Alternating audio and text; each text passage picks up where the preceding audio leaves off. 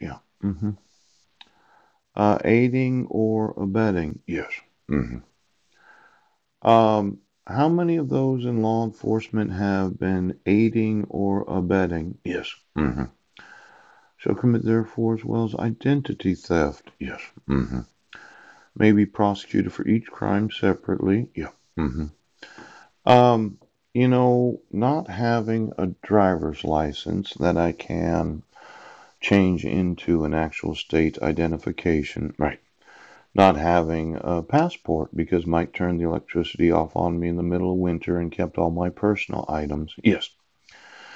Um, there's all of the benefits that would be available to me. Can't really get welfare. Yes. Can't get food stamps without a state issued identification. Yeah. Quite possibly you can't get a job. Yes. And there's some actual damages there.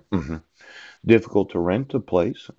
Now, the nice part is I'm on rental assistance because of my habitual homelessness for the last 6 years. Difficult to file any legal forms that require identification. Yes. Even getting a divorce could be a problem without a state issued identification. You really got me, didn't you? Pooh, you trapped me.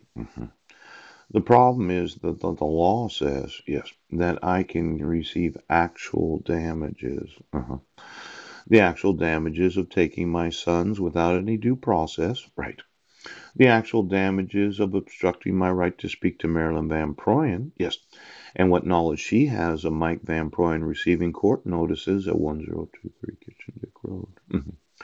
The actual damages of me not getting victims' resources, victims' rights, and victims' restitution.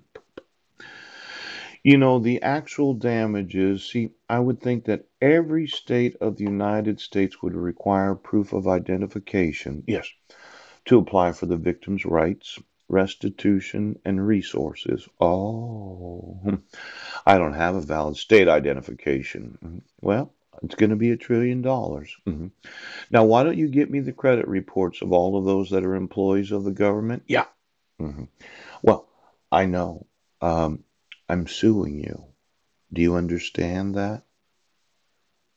You are aiding and abetting identity theft. Yes. That has been used to cause me to be arrested multiple times. Yes. For failure to appear in Jefferson County because no one would give me the court notice.